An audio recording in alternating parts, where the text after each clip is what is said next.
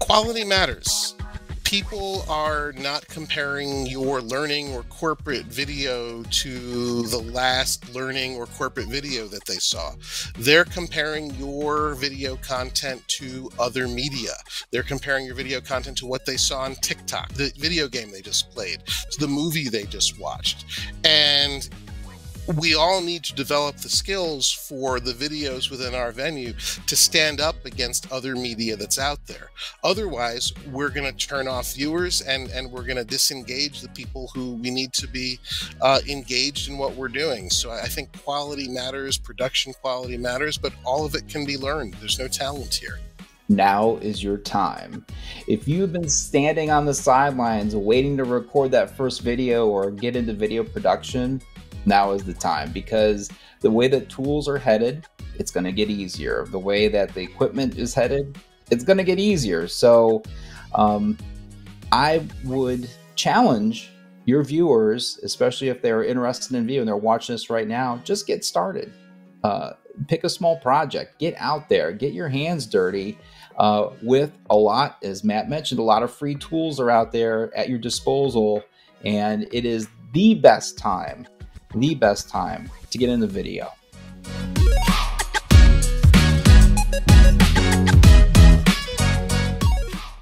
Good morning, good evening, good afternoon, wherever you are and wherever you're watching from. You're listening to The Visual Lounge, where we talk about using images and video in the workplace. And today's show, we're going to be talking with two expert video producers. They create videos for learning content and other reasons that they have for creating video. They've done it a ton.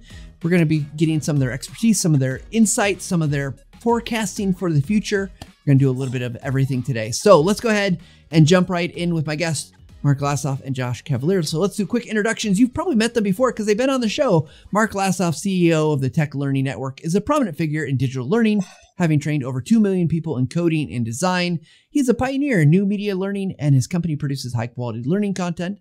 Mark is a well-respected speaker and author and has received numerous awards, including the Learning Guild Guildmaster Award for his contributions to the field. He is dedicated to helping individuals and organizations stay ahead in digital skills and career development. And with us also is Josh Cavalier, who is an experienced and passionate learning and development professional with over 25 years of experience in the field. He's an expert in creating instructional videos and is dedicated to sharing his extensive knowledge with others. He's got a proven track record of delivering successful video workshops for some of the world's leading companies, including Microsoft, Lockheed Martin, Marriott, Lowe's, and Pfizer.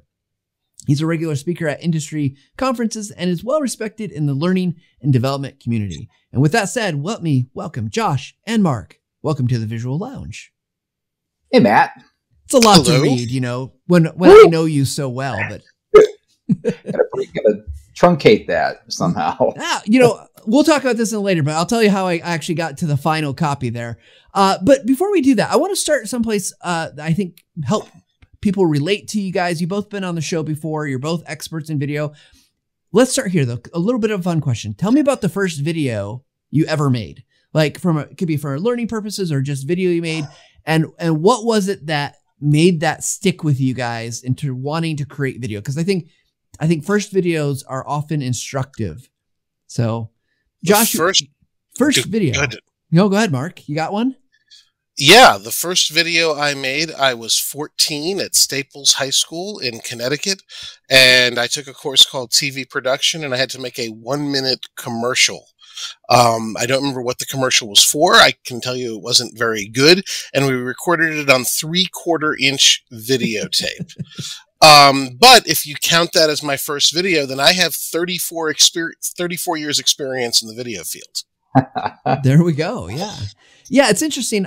I mean, I'll just jump in with some of my first early experiences with video was in school as well, but I never thought of it as making video. We did the TV, the news for the school, like on the TV, and there's no real editing. It was just kind of live to tape and you rolled it and it was good. But, what about you, Josh? First video experience? I mean, really, the first experience was just taping things on a VCR, but professionally, it was the actual 160 by 120 pixel video for CD-ROM delivery. 1X CD-ROM, one of the first multimedia jobs that I did back in 1995. So that was a task because there's bandwidth restrictions. There was capture. You had to go from analog to digital. It was a chore, to say the least, for a little postage stamp of video. Yeah, I mean, those restraints, so that's what you learn to craft really good video around those constraints, right? Like we had at TechSmith when I started, all these things that had to be true about your video before you could put it on the website. Like it had to be less than, and now this was a little bit later, but like 4 megabytes was the max. If it was, right, you really were in trouble if it was more than that because no one could watch it. I think professionally, I did screencasts before I did video. The screencasts are a type of video, but yeah, before I did full-fledged video, I was doing a lot of screencasts going back probably 20 years ago for some of the first online learning. So that screencast recording for me came before I actually got to show my pretty face on the camera. Yeah, same. Screencaster, way to go. So, okay, so you guys have had this long breadth of experience. You've done tons of videos. I mean, I would hate to even try to venture a guess on the number of videos the three of us have created across our careers. It's probably a lot. Mark seems to roll out videos all the time, so I can only imagine how many he's done. But today what I want to do is I want to treat this as kind of a forum between the three of us to talk about some best practices, things that maybe help the listeners to get better. One thing I want to tease here a little bit is that we do have a workshop we'll talk about, that there's some opportunity if you want to come and learn more. But let's start kind of foundationally. There's so many things that I think happen now with video. We don't even think about these constraints, but what is something that everyone who's making a video today, for whatever purpose, what's something that they need to know that maybe they overlook? Is there anything that's, you'd hope it'd be obvious, but maybe it's not, that we should just know to get started? I'll start. Yeah, Josh. I know that, for a lot of my career, I was just really focused in on just the training video. And what I mean by that is like knowledge, skills, behavior, experiences, and just that moment. And then as my career progressed, then I realized that it's much more of a journey. And so, especially nowadays, you really have to gain attention. You have to prepare the viewer for the experience. You have to go ahead and build optimal videos for transfer. You have to reinforce afterwards. You have to go ahead and do performance support. And so, where I was kind of pigeonholed into one type of video early in my career, as I expanded, I realized that there's like 5 or 6 different types of videos to actually have the whole entire experience laid out for somebody who's going through that journey. Yeah. So you got to think about more than there's not just a how-to video to be made. There's other types. And we should talk about this in a minute. Mark, anything you would add to what Josh said about what do people need to know? Yeah, I mean, I'll go a little bit of a different direction with it. Yeah. And, the power that you have in a handheld device is better than anything that was available 15 years ago, even at the high end. So the power you have to make really, really good video without spending a lot of extra money is right in the palm of your hand. The thing that I like to say about video pretty frequently is that it's a skill, not a talent. And everything that I do with years of experience, everything Josh does, everything that Matt does can be learned. There's no inherent talent like painting or drawing needed. Anyone can become a really good video producer, and with the current state of technology, you don't have to spend a lot of money to do so. And I think people overlook that because the first question I often get is, what type of camera should I buy? And, where do I get this editing? And you don't need a lot of that to produce really good video. And if you look at some of the top media people who nowadays are on YouTube, some of them produce with fairly bare bones production, and, really use minimal tooling in order to get a really, really good result that loads of people watch. So interesting that you bring that up. I spoke with someone today, and because I haven't talked to him about this, I won't use names, but they are very successful on YouTube, over 1 million+ subscribers, and they're using free tools. I mean, they're literally using free tools to make their business work and be very successful and grow. And so I like that point, right? Like you you've got more than you need in your pocket with something like a phone, right? Right. But it's, well, it's I'd even take that one. I'd even take that one step further. I'll tell a real quick story. Years ago, when we thought we had hit, pretty rapid success in the online course market, and we thought we needed to equip our studios, so we bought a whole bunch of expensive production equipment. The problem is we didn't know how to use it. So we actually were making poorer quality video with the expensive equipment than we were when we were using, cheap prosumer cameras from Best Buy. So, sometimes it actually can be a drawback to have expensive equipment that's complex to use, because the skill level required to use it, it takes a while to achieve. So, I think it's even at first a good thing to just use your phone or use an inexpensive vlogging camera, because you're going to know how to use it, and you're going to be able to create quality video with more automation than a lot of manual settings that you don't understand. Well, I think it goes to what Josh, you said earlier, right? Not being limited in the scope of what you do. So don't let the gear limit you to not only what you do, but also learning the techniques, learning the types of videos. That's right. I want to just continue what Mark was saying. I have challenged myself to only use my mobile phone for all my training videos I'm personally recording this year. So there's no fancy cameras. I might have a couple stand lights here. But everything that I'm going to be producing in 2023 is going to be off of a phone that can record in 8K. So Mark's nailed it. Like, there's no barrier. If you have a smartphone, you're in. Yeah, I love it. I think where the need for more expensive equipment comes is with volume. When you're producing video at scale, at an enterprise level, and you're producing for a lot of hours a day, your phone's not built for that. And that's where you have to start looking at, more advanced equipment. Otherwise, your workflow is going to break down. But when you're getting started, there's no reason not to use your phone. And even later on, if your use case justifies it, your phone makes great video. Why not use it?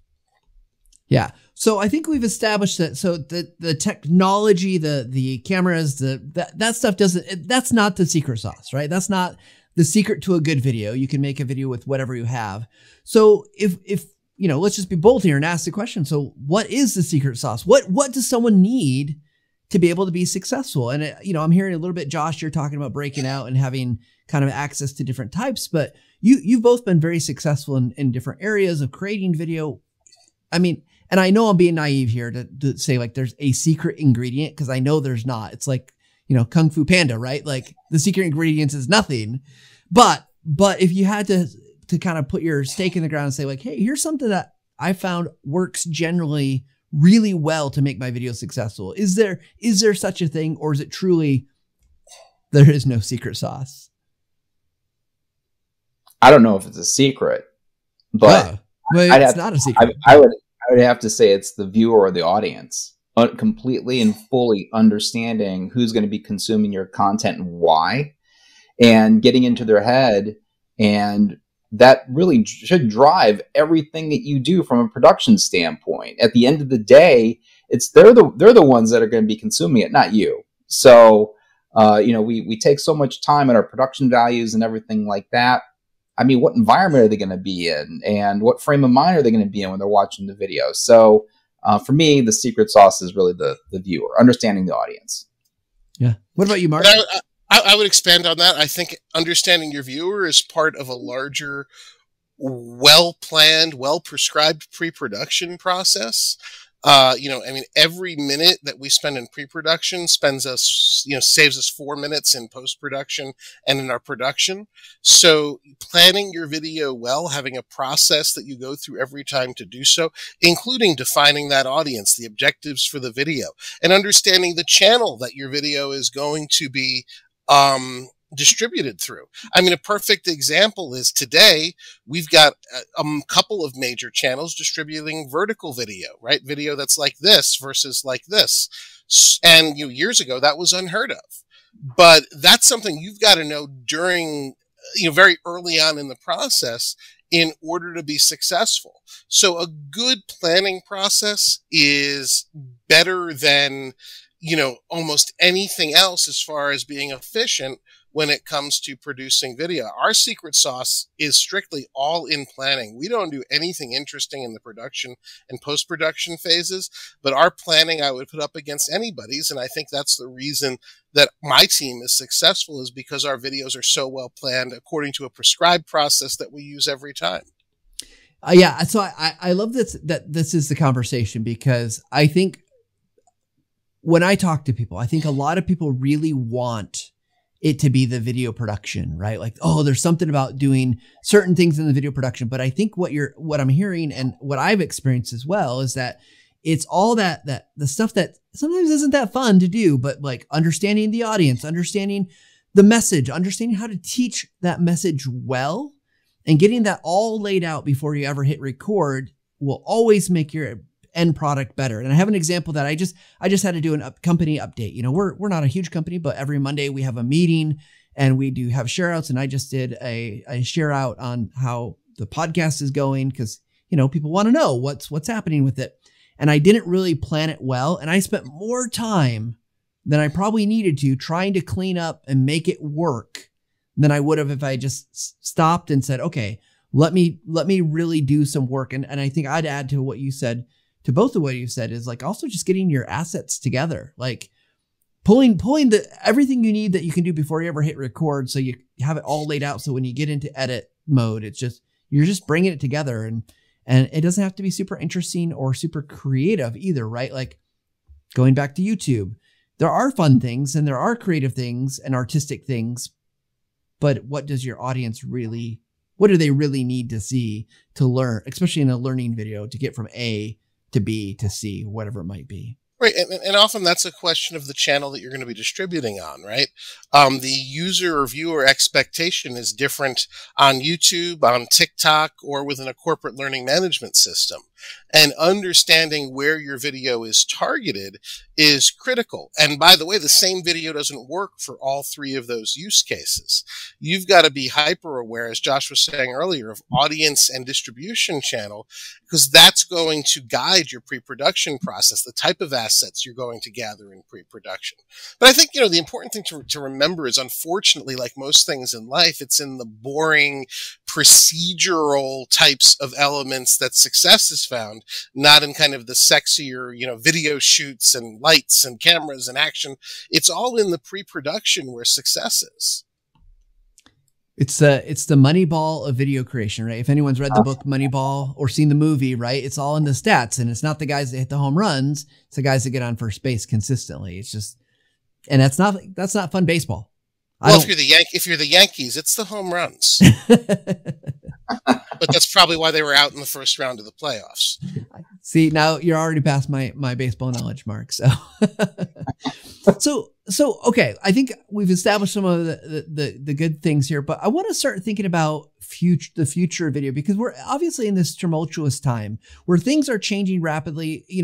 There's lots of technology that's come out. I mean, everything from the way video editors are working to, obviously our devices have tons of different options for video. So if let's take off our kind of like basic hat of like, here's what you need to do. We know the secret sauce is in your pre-production, but as you put on your projection lenses of where we're going and 2023 and beyond, what's changing the game that's going to help you be successful going forward as video producers? Are there things that you've got your eye on that you're considering, or you are using, or you think will come up this year or next year that, may change the game a little bit? Josh, I know you've got thoughts on this. I know. You're just going to open up the can of worms, aren't you? Yep. I'm going to rip off the Band-Aid. So this week I have been posting on LinkedIn about ChatGPT. And, for me, it's fascinating to think that as creators that we'll have tools on our hands that are just going to expedite the content creation process, not replace it. It will speed things up. And that means for me personally, more iterations, more time for exploration, more solid solutions. And it is almost at times eye-watering and breathtaking what AI can produce, both from a text standpoint with scripting, and also from an image, and even short 5 to 10-second video clips, what's happening in the marketplace. So things are moving fast, and I know that for all of us, it'll have some type of impact in the long term, for sure. What do you think, Mark? I wouldn't underestimate the power of AI. It's an exciting advance that we're seeing, and we're seeing things move really rapidly right now. But I also think that as the content itself becomes more commoditized, because, everyone can have AI produce now blog posts and scripts, your production becomes more important. Your personality on camera becomes more important. Your ability to address the audience's needs directly become more important. I teach in areas that are pretty commoditized: HTML, JavaScript, front-end web, Office suite, and there's a million people out there doing it. But I think what will set up apart successful people in the future are being good on camera, addressing an audience that understands you're there just for them, and also all of those factors that surround your video that aren't necessarily part of the production itself. What do you provide along with the video? Video learning, which is the area that Josh and I are in, is shown to work really well when there's also community attached to it. And how do you run that community?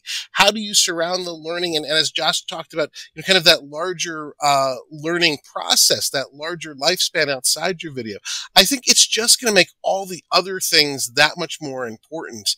And, I'm not sure we're going to see a tectonic shift as much as we're going to see a gradual change to video being less about the singular video and more about the experience that surrounds the entire video program. Yeah, I think that's very insightful, because I do think, if it is commoditized, like as anything gets commoditized, the other things become, much more important. And it probably is a good time to start thinking about, like, well, if I'm making videos for my organization, what is already starting to assess, like, what are we already providing? What is the community like? How do we interact? So I think that's a really good point. And I agree that I don't think we're going to see like this immediate, oh my gosh, it's here, we're done for. But I do think it has this potential. And Josh, I've been looking at your stuff that you've been posting on LinkedIn and thinking about, like, well, how do I use this much like I would augment any of my other capabilities? If I'm having a hard time hearing, can I augment my hearing with a hearing aid? Or if I have mobility issues, what can I do? Like, can I amplify what I'm capable of based on what AI can provide you? And, it was interesting as an experiment. I ran your bios. I took your bios that you had provided me for past episodes, and I asked the AI to rewrite them for me. And it did a pretty good job. And I mean, it's not that much different, but it cleaned it up. It summarized a little bit. I asked it to provide some questions. And it did a few that were okay, but it's like, it's the garbage in, garbage out mentality right now, right? Whatever I feed it is going to feed back some variation. But if I don't feed it, it doesn't know enough at this point. The model just doesn't know enough, or, to really give me full robustness, but it gets me started, which seems pretty interesting. Right. And I think what we need to fill in, look, why do we do anything like write blog posts, write stories, create videos? Part of it is not just education, but also to express ourselves. And I don't think that's something we should cede completely to AI. AI provides us a starting point, but I've got to put my own stamp on it as an online instructor, as a teacher, as someone who's serving an audience, someone who's the steward of people's investment in my teaching. And that expectation doesn't go away. AI can provide some basics, but in the end, it has to be my work. Otherwise, it's just another guy yammering on about HTML or what have you. So I think, the level of personalization is going to have to increase, and AI is not going to give us a full package because it is so dehumanized. And I just did a post where I said the last thing that you got to add is your soul. Is that you have to add that in. I was actually plagiarizing your post right then. That's great. I was trying to play this out in my mind, and I know that our reality today, we must create optimal training or any kind of video content. And the reason why is if we play this out today, the inputs for Midjourney and Dolly and all that are the static images of today going into a huge database. And the next iteration will be all the videos, everything up on YouTube, everything that we personally produce, either personally or for our companies.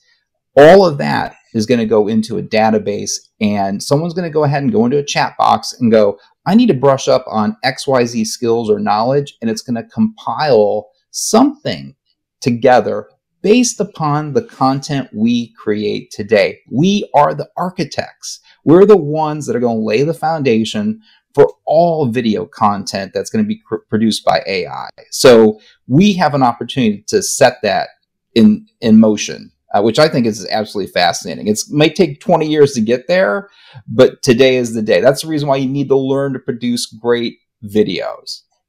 But I think, too, the danger of this, like other media has been, of being highly politicized and essentially spouting garbage from a particular point of view that may or may not be true, but its first goal is to adhere to that point of view, is, going to be a real danger, because AI is only going to reflect what we're feeding into it.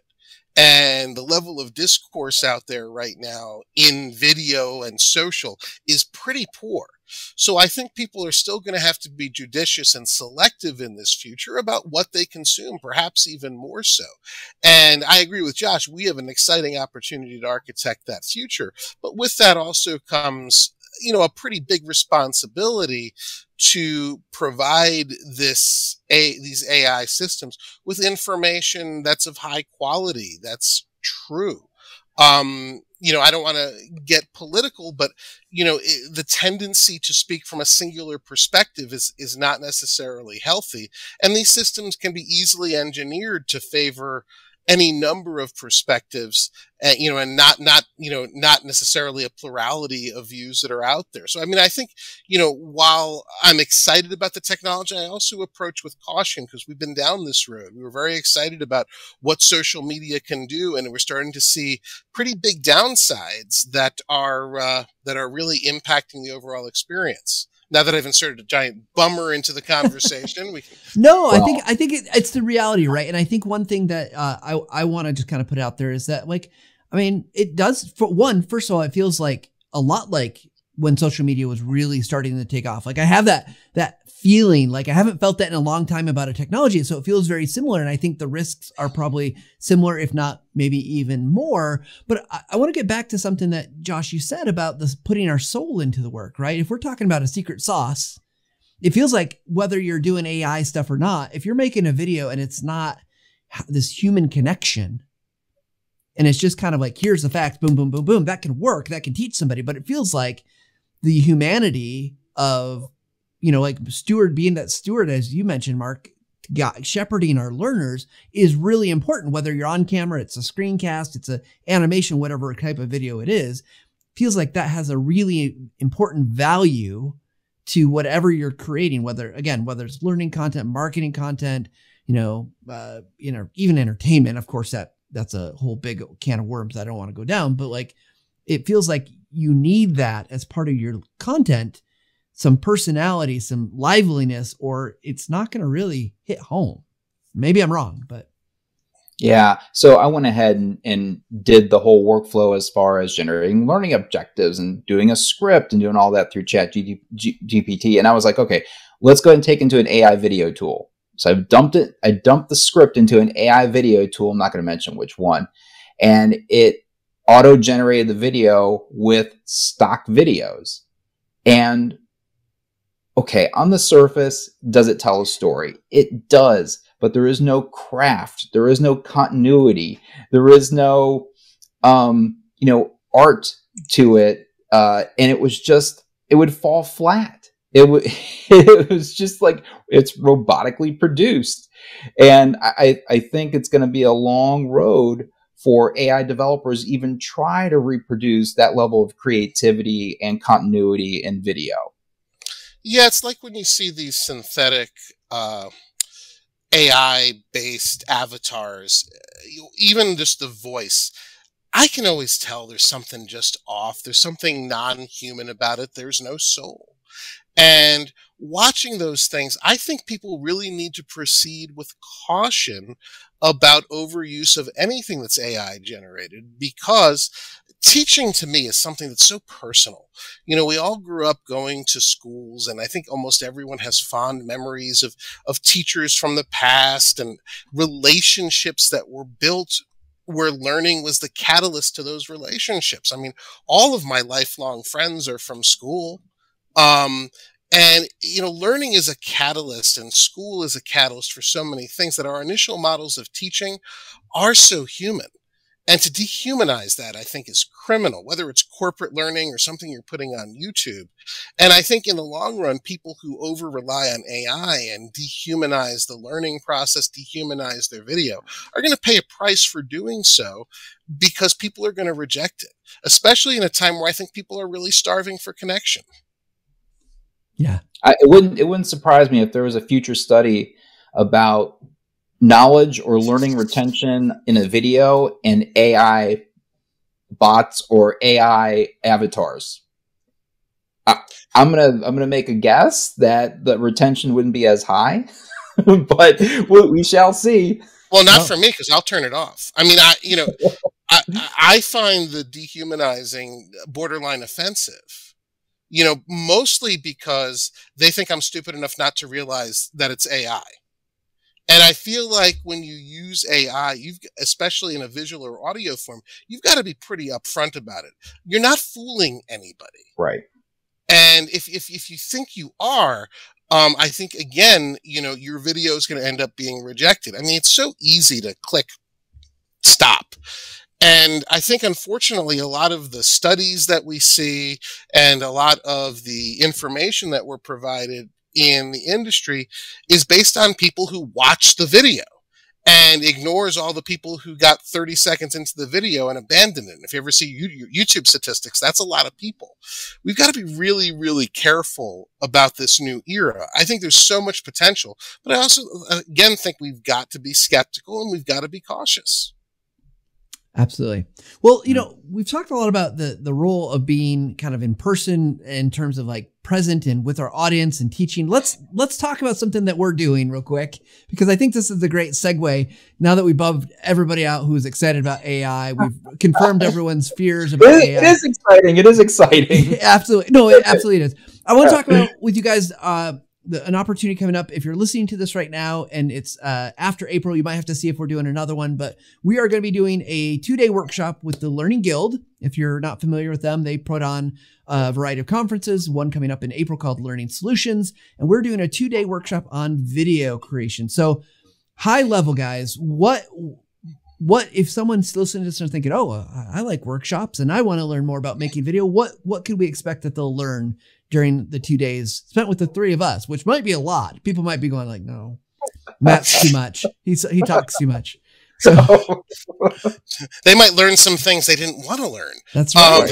No, I mean, I think it's a 2-day experiential boot camp for video producers, you know, kind of favoring people who create videos that are educational in nature. It is a soup to nuts experience where people will produce videos during the session, but also learn our best techniques coupled with best research, coupled with best practices in order to produce video that people actually learn from and want to watch. Josh, anything you'd add? Because that's a pretty good summary. It's going to be an experience. I am over the moon excited about this because I know that those individuals that come, show up, they're going to be walking away with a transformational experience. There's going to be information in these 2 days that you can't get anywhere else. I mean, between the three of us, I think we'll add insights. We will put together workflows. We will have actually a really fun time based upon the activities I think that we're putting together. And so I think the 2 days is going to go really fast, but you will be a different person on the other side. I think what I'm excited about, while only one of us has hair and great hair at that, all three of us have, pretty rich experience in this field, but from really different perspectives, different starting points. All of us do educational video, but our strengths are different, our experiences are different. And I think the three of us together really put together, some synergy that's very exciting. And I'm as eager to hear what Matt and Josh have to say as I am to teach my portion of the workshop. I think I'm going to learn a whole lot as well. I think it's going to be a great experience for everyone who comes, and it's in Orlando, so that's not half bad either. Right. Oh, I was going to say something very similar, Mark, that I think the thing that I'm excited about, and I hope if you're interested, you'll check it out. And if you can make it work with budgets and timing, all that stuff, that would be great, because I'm excited because I know I go to your guys' sessions already. Like when you guys have sessions, I love going to them because I know even if I've sat through them before, I pick up new tidbits, new ideas, and I grow as a video creator by listening to what you have to say. And I think being able to have this interaction together and have it with around these kind of practical activities that we're going to be doing will give someone a great opportunity, not only to learn and absorb those things, but to ask questions, to push against it a little bit and say like, well, why and how and what can we do? And I think that adds for this really opportune, whereas, I love doing the podcast. I love teaching for the TechSmith Academy, things like that, but there's not that kind of that two-way, let's help each other. And I think if you're in the audience, you have that opportunity to make us really push us to really be at our best. And I think that will be really something special. I think too, what's cool is the way we're designing this is it really works for someone who's never made a video before, but is going to, who needs to learn the basics of how do I shoot? How do I light? And someone who's been producing videos, but is looking for process in order to optimize what they do and become more efficient at it. So, I think there's a lot of good reasons, and I think we're going to have a range of experience levels in the room, which is exciting to me, and I think it's going to make it really dynamic. Yeah. And I like that, we have hands-on too. So, we've talked about doing stations. There'll be an audio station, a light station, a camera station, to where you'll be able to get hands-on with the equipment and really understand how these things function, or just get out your own phone and shoot away based upon, some of the steps and ideas that we have as far as using that piece of equipment. Yeah. Matt, we should acknowledge beforehand, though, that Josh will outdress us. He will. I will dress down. We will all be equals. I'll wear my suit and tie. I need all of you to wear blazers. So the only problem with that is first I would have to, own a blazer. Well, let's give a couple days. So anyone that's looking at this or thinking about this, Monday, April 10th and Tuesday, April 11th is the day of the workshop. You can find it through Learning Solutions. We'll link to it in the show notes so you can go out and get all the details. But we'd love to have anyone come and register, join us. If you've got questions, email us at thevisuallounge@techsmith.com. That way I can answer any questions you might have. But I'm excited. We don't usually promote things like this on the show, but this is something I was like, it is too good to pass up of an opportunity to let people know. Cause I really think that even if I wasn't doing it, I would want to go to this to learn. Cause I know Josh and Mark are so, as you've heard already in the podcast, so expert and knowledgeable. It's going to be a good time. And lunch is included. So, and Orlando. So, yes. For anyone who is in the situation I'm in, where it's always gray and dreary, sunny April weather in Florida sounds pretty good right now. So, well, gentlemen, let's have a little bit of fun here. We've already been having a lot of fun, but I want to go on. We're going to do our speed round questions. So just a reminder, these are quick, short answers. They do not have to be one-word answers, but short answers. We've got some dice ready to roll to determine the question. So I'm going to play a little stinger here. Here we go.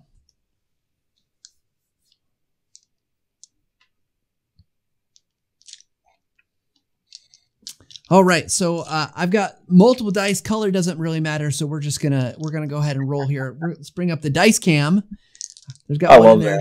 Oh wow! I love that. Okay, so let's go. Josh, you're in the middle of the screen usually, so I'm gonna have you go first. You get question the start number 7. So let's come back over here. Josh, you've been an L&D. You've actually been an illustrator. I know you've owned your own company and made videos for companies and consulted. But if you had to shift careers and, out of the world of learning and development, where he said, you're gone, you're out of here, what would you do? You could do anything, but what would you do? Can I answer that for Josh? Can I give Josh? Go ahead. Yes. Answer that for me. I cannot wait to hear this. Hit it. Well, I was going to say shepherd. That was not even in my top 100. Okay. I love to cook, and bake and all those things, and I'm heavy into barbecue. So if I had to shift gears, I would still be, it's in my blood. I would still be some kind of trainer. I would still want to help people, but I think it'd be how to teach people how to barbecue or something like that. Something involved with that type of food. So I was going to say pitmaster. So yeah, I don't know. I didn't know that was a barbecue thing for a long time. Yeah, it was my COVID hobby, and now it's in my blood. So it's and in your cholesterol and at your cardiologist's office. It's a lot of places. It's all moderation. Moderation. All right, Mark, here we go. Dice cam is up. Your dice is rolling, and a number 8. Lucky number 8. Oh, this is fun. If you had to pick an image that represents you, what would it be? How about the image on the right-hand side of the screen?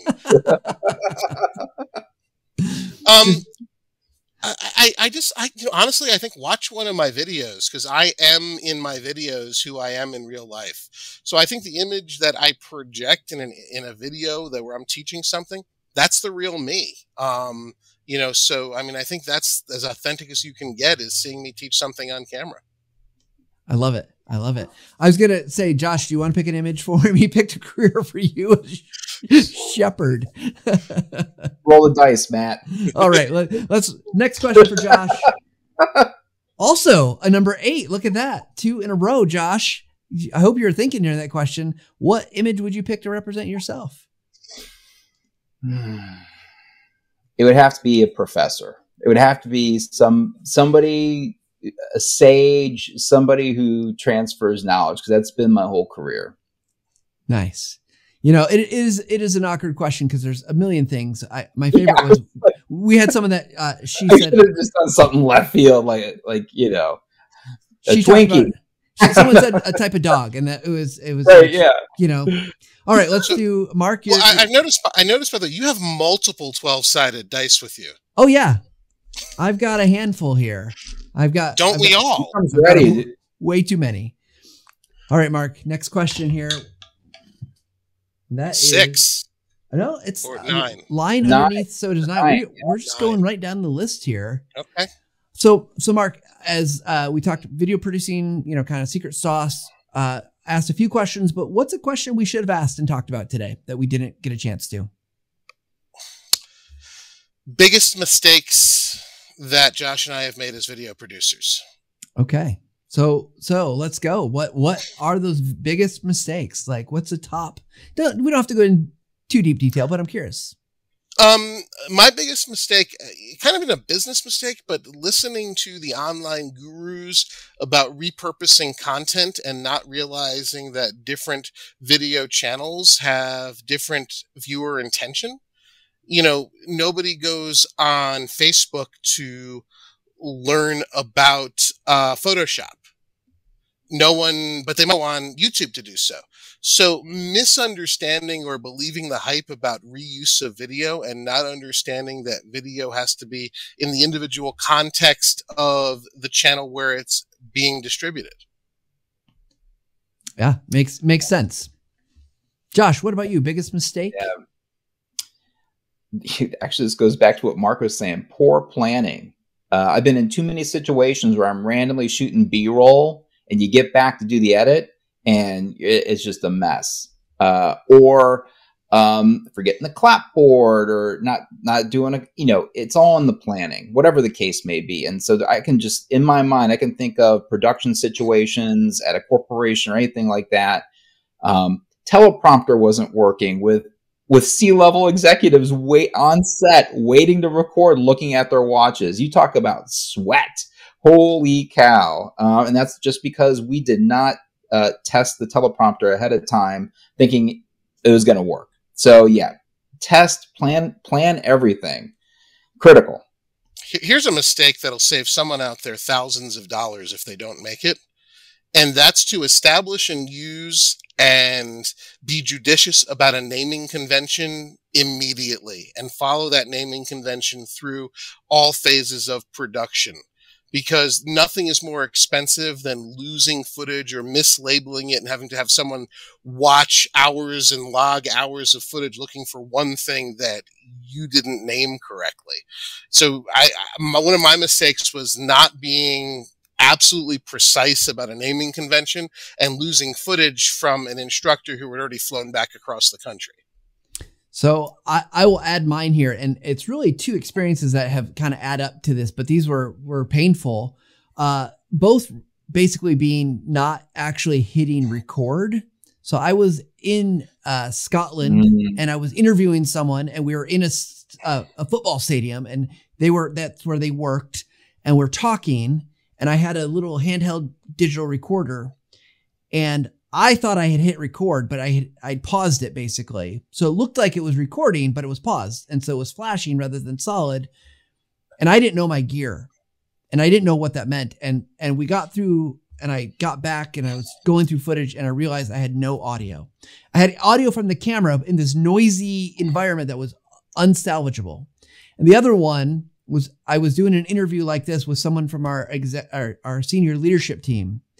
And she was relatively new, didn't know me.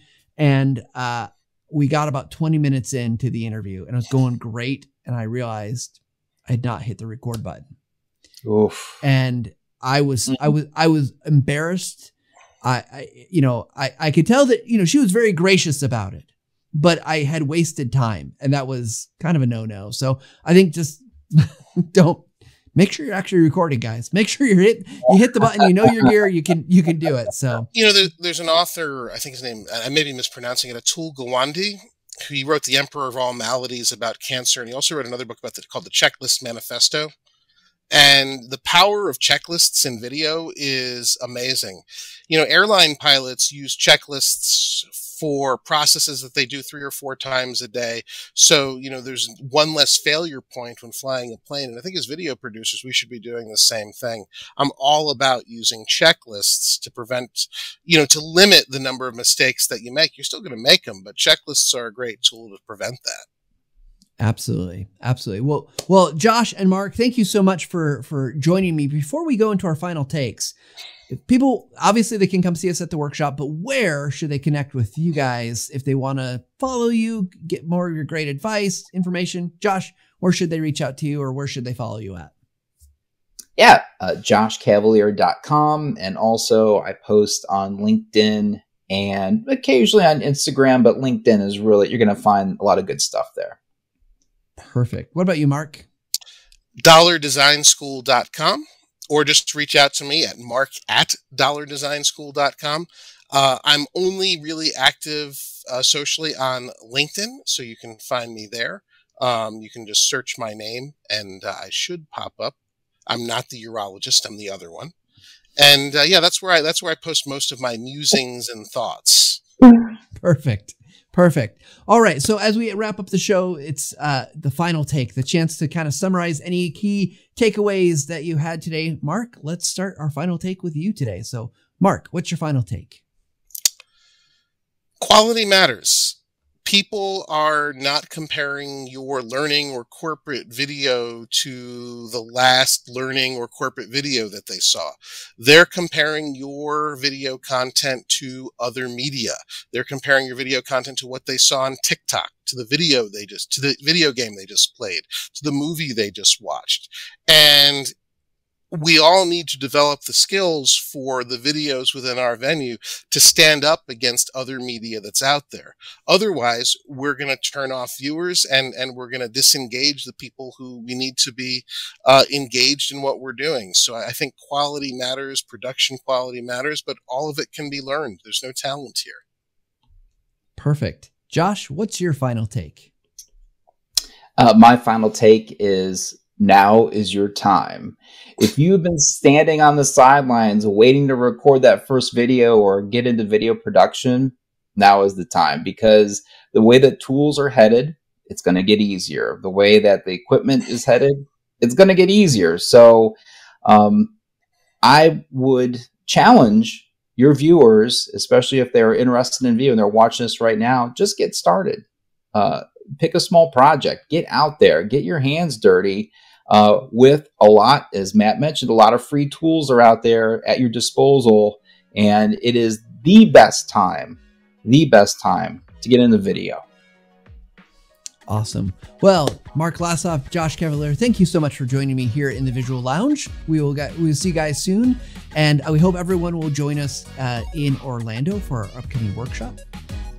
But thank you both. Thanks, Matt. All right, everybody, we appreciate you tuning in. And hopefully, again, the workshop is something that's interesting to you, but hopefully you took away some good ideas about the future of video, what some of that secret sauce is. You can tell it's not about as Mark said, I love it. It's not about the talent. It's about skills and putting them to work. And as Josh said, it's our mantra here on the Visual Lounge. We hope you take a little time to level up every single day. And that includes, if you haven't started, go ahead and get started. We'll see y'all soon. Thanks.